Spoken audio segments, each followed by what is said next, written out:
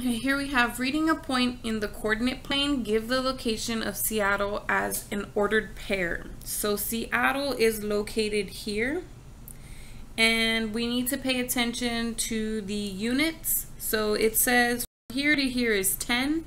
So 1, 2, 3, 4, 5, 6, 7, 8, 9, 10. So each little marker is 1 unit then.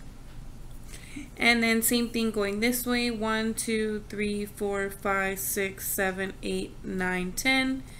1, 2, 3, 4, 5, 6, 7, 8, 9, 10.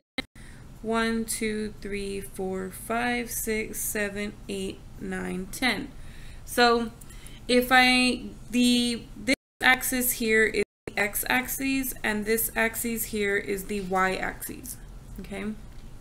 So if I need to move to the right, then that's going to tell me the first component of an ordered pair will be positive.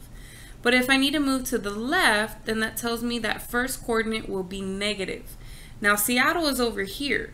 So if the y-axis is the middle, I'm actually moving toward the left to get to Seattle. And I have to actually move to the left until I get to -8. So that means the coordinates of this point, at least the first coordinate, is going to be -8 for the x value. Then here, if I go from the center, from the origin, if I go up, it's positive values, and if I go downward, it's negative values. So here's the x-axis. Seattle is actually located below the x-axis, which means its y-coordinate will be negative. But how many? It looks like here, so that's -1, -2, -3, -4. So the location of Seattle is -8, so that means to the left, and then -4 because that means down, okay? So negative means to the left for the x coordinate, and negative means down for the y coordinate.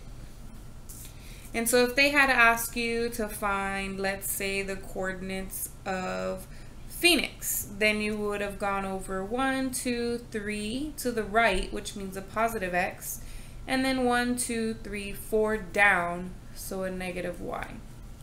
If they asked you for the coordinates of Atlanta, it would mean 1, 2, 3, 4, 5, 6, 7, 8 to the right, but then up 1, so a +1 for the y. If they asked you the values for Boston, it would have been negative in the x, 1, 2, 3, and up 1, 2, 3, so a +3 for the y.